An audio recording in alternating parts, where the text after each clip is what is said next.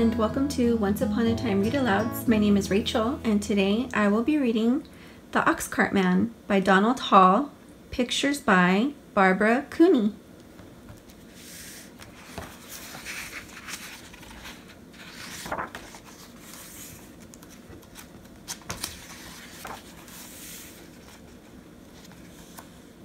In October, he backed his ox into his cart, and he and his family filled it up with everything they made or grew all year long that was left over.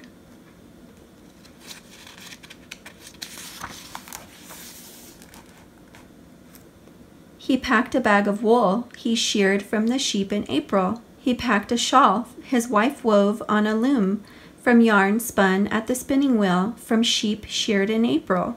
He packed 5 pairs of mittens his daughter knit from yarn spun at the spinning wheel from sheep sheared in April.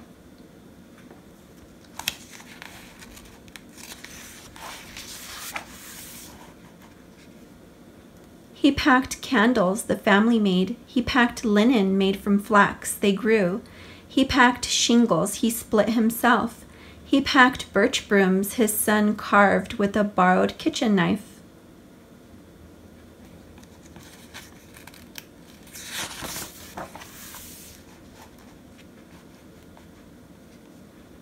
He packed potatoes they dug from their garden, but first he counted out potatoes enough to eat all winter and potatoes for seed next spring. He packed a barrel of apples, honey and honeycombs, turnips and cabbages, a wooden box of maple sugar from the maples they tapped in March, when they boiled and boiled and boiled the sap away. He packed a bag of goose feathers that his children collected from the barnyard geese.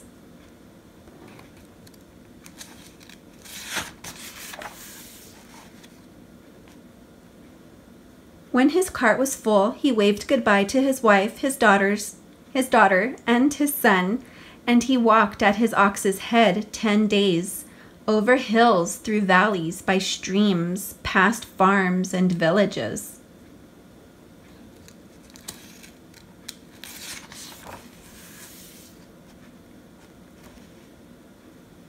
Until he came to Portsmouth and Portsmouth Market.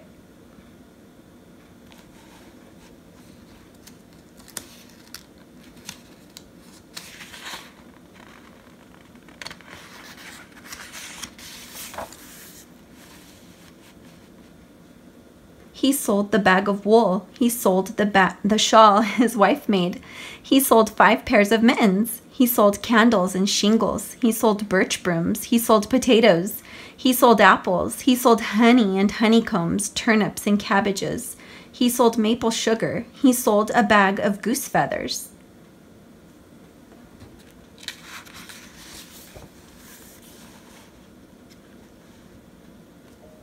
Then he sold the wooden box he carried the maple sugar in. Then he sold the barrel he carried the apples in. Then he sold the bag he carried the potatoes in. Then he sold his ox cart.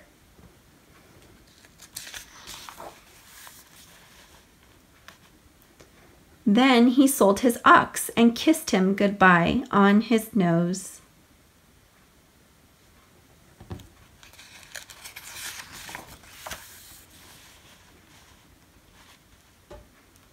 Then he sold his ox's yoke and harness. With his pockets full of coins, he walked through Portsmouth Market. He bought an iron kettle to hang over the fire at home, and for his daughter he bought an embroidery needle that came from a boat in the harbor that had sailed all the way from England. And for his son he bought a barlow knife for carving birch brooms with. And for the whole family he bought 2 pounds of wintergreen peppermint candies.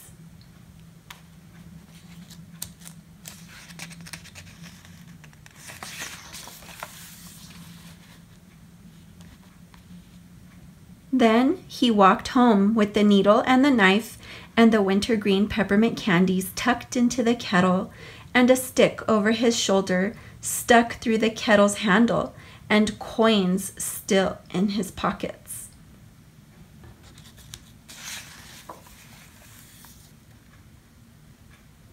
past farms and villages, over hills, through valleys, by streams, until he came to his farm, and his son, his daughter, and his wife were waiting for him.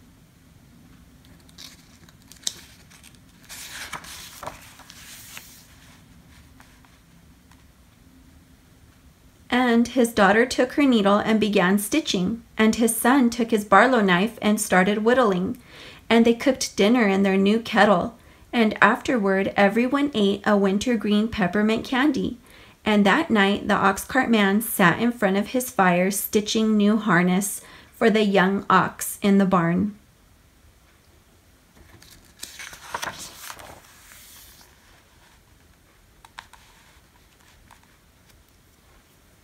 And he carved a new yoke, and sawed planks for a new cart, and split shingles all winter.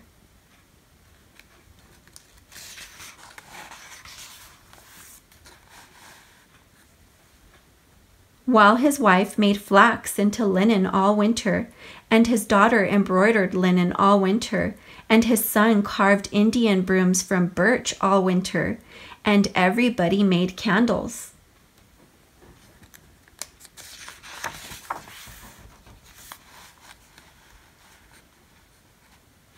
And in March they tapped the sugar maple trees and boiled the sap down.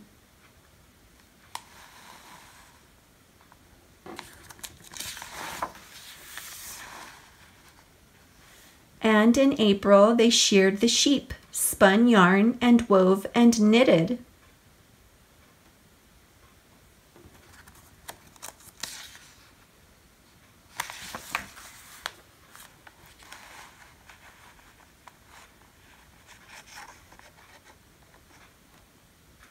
And in May they planted potatoes, turnips, and cabbages, while apple blossoms bloomed and fell, while bees woke up, starting to make new honey.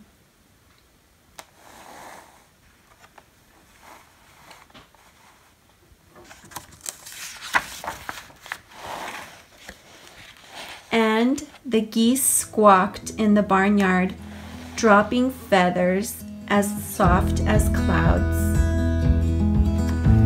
The end. Thank you so much for joining me today at Once Upon a Time Readalouds. I hope you enjoyed today's story.